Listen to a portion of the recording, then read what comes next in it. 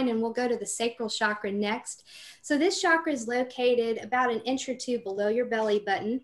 And this is your center of creativity, sexuality, life force energy, joy, pleasure, connection with other people.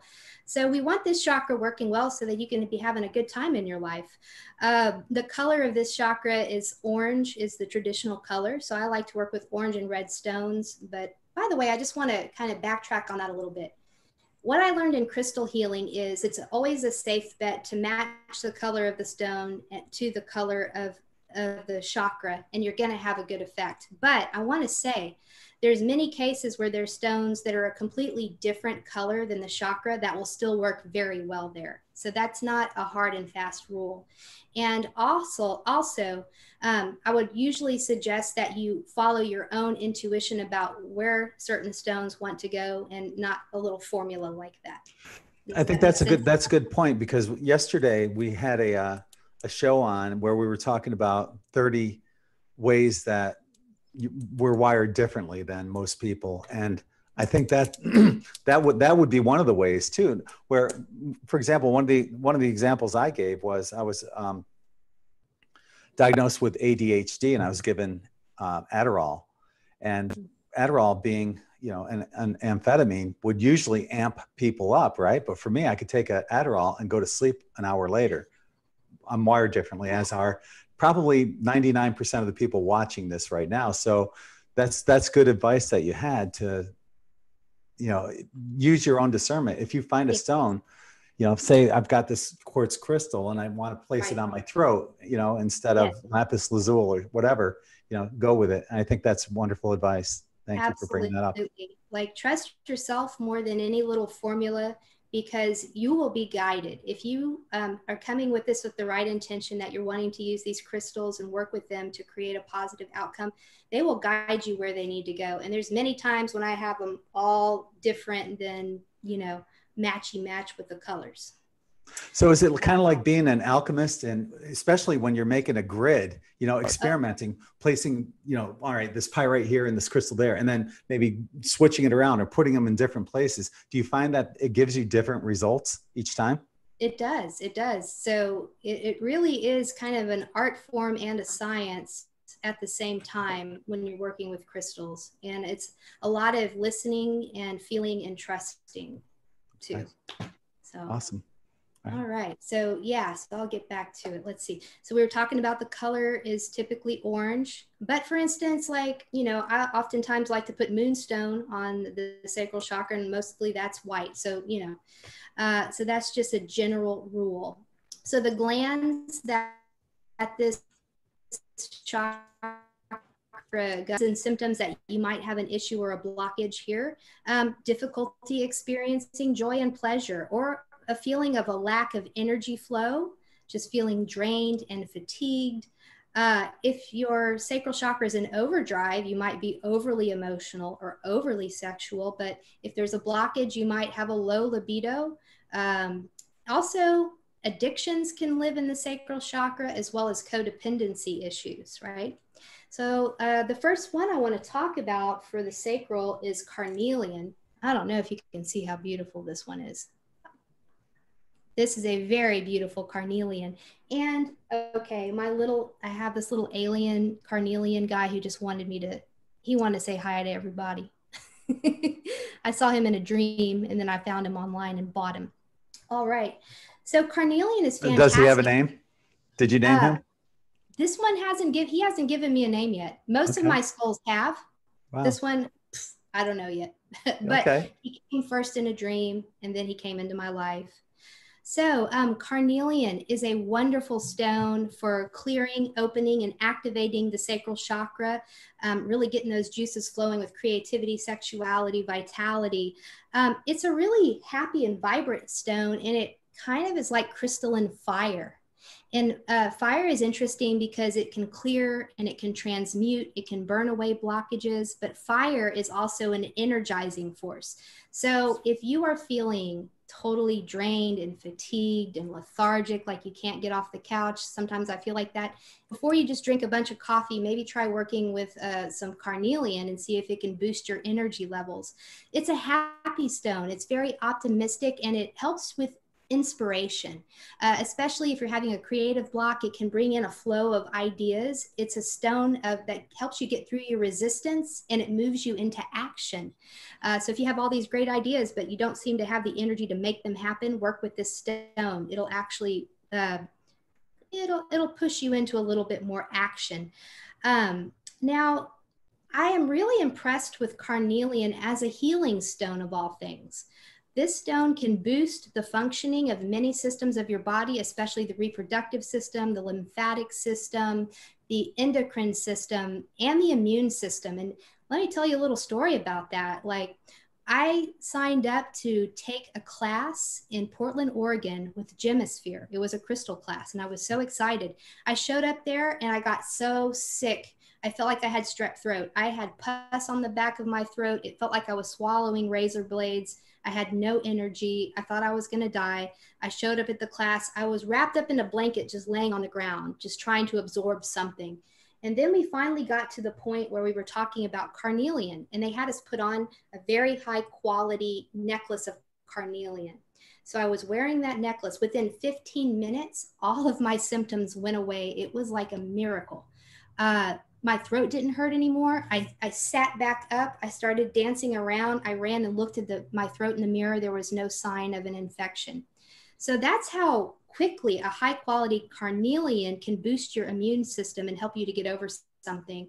I was blown away by that. And the other thing about carnelian, it's really a common stone, so it's affordable. Like, you can get tumbled pieces of carnelian for like 50 cents. So everybody should get some carnelian. How do you know what a high quality carnelian is, though? Yeah. So you want to look at the clarity, like how translucent it is, and then also like the saturation of the color. If it's like a very like vibrant kind of color, it's more about the color and the clarity. And so with Gemsphere, their website is gemsphere.com, and they actually sell the highest quality of gemstones, and they actually have their gemstones rated on a scale of the quality, and they price it accordingly. The price can be a little bit high, but let me tell you, their necklaces work. So but yeah, even a 50-cent pretty piece can do you a lot of good. Yeah. All right, so another stone for the sacral chakra that I think is really interesting and helpful is cuprite. Okay, so here's a cuprite. I don't know how well you can see it, but it's How do you spell that? It's Cuprite. Okay. And so it's this opaque kind of deep red stone, and it has a high copper content. It's one of those copper stones I was talking about. Here it is in combination with chrysocolla. Look how beautiful that is. So these two often grow together. So the red part is the cuprite. Now, I think this one's important because it's the perfect stone when you are going through a transition in your life or some kind of a rebirth. It helps you to move into a new phase. And I think that that's what a lot of us are going through right now. Even as a collective, we're moving into a new phase of reality. Individually, we're going into new phases of our life. This stone is going to help you to finish up your old business, clear what you need to clear, and then it's going to give you extra energy to reinvent yourself in a new way. So it's very exciting. So like I said, it's a copper bearing stone, and stones with copper, you can stick that right over a chakra and it's going to suck the blockages right out of that chakra. The kind of blockages that cuprite can really help us with would be to release deep fears or any kind of traumatic experiences, especially if it was a sexual trauma that you've gone through in this life or even in other lifetimes. They can help us with clearing masculine and feminine issues and I think we're doing a lot of work with the divine masculine and feminine right now, blocks to creativity and any kind of power issues. This stone is going to really get in there and clear that stuff out. I also like it because it has a resonance with the divine feminine frequencies, the female mysteries, magic, and alchemy. In fact, it's even, I haven't tried this yet, but maybe one of you guys will. You're supposed to be able to meditate with this stone, and it can help you tap into the DNA level of your maternal line so that you can tap into the wisdom and gifts of the whole family line. It's really good for men and for women to help you to tap into your female side, your receptive nature, to get more in tune with the natural rhythms and cycles of life. And if you're a female who is going through hormonal issues, this is going to really help you with your reproductive system, PMS, menstrual problems, or if you're going through that transitional phase of life of perimenopause or menopause, this is going to give you a lot of help and relief. So cuprite, that's one that I just wanted you guys to know about because it's not quite as common, but it's a really dynamic stone. In addition to that, I forgot to mention that it's super energizing because of the copper. The copper is going to replenish you, and it's just going to really boost the functioning of that chakra to a higher level for people who need it to work in that way. Sound good? Yeah. All right. Well, I got a question for you though. Sure.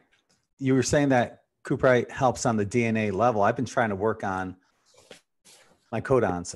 We have 44 codons in our DNA that are not activated, and I'm trying to figure out ways to activate them. Right. How would I use cuprite in trying to activate my codons? Yeah, now that's a good question. It's something that I haven't really tried to do yet. I don't know. I think the first way I would approach it is to realize that the crystals and stones are conscious, and that it's good to communicate with your stones and tell them what it is that you're trying to accomplish. In your case, it is to accomplish the activation of the dormant codons that would be useful for you at this time. So the first thing I would do is just make your intention very clear and ask the stone to assist you with that. Then maybe you would want to sit with the stone and see if the stone would give you any instructions about where to place it or any specific technique that it would suggest, so that it's kind of a co-creative effort. So I would just be open to playing with it in that way. And maybe, I don't know why, but I'm feeling like if you put it on maybe the higher chakras, it might work well for there. I don't know why all of a sudden I'm getting a hit that the soma chakra that's kind of right here at the hairline, which wasn't a chakra I was going to talk about today. There's a chakra right here that I'm feeling like putting the right stones might help with the codons. I'm also getting a hit about another copper-bearing stone called Quantum Quattro, which is one that I was not going to talk about today. But look, let's see. I have my tray of crystals right here. Let me see if I can find one. Here's a Quantum Quattro. This is another copper-bearing stone. This one has 4 copper-bearing minerals. It's got chrysocolla, shadokite, dioptase, and azurite. And it's in a matrix of smoky quartz.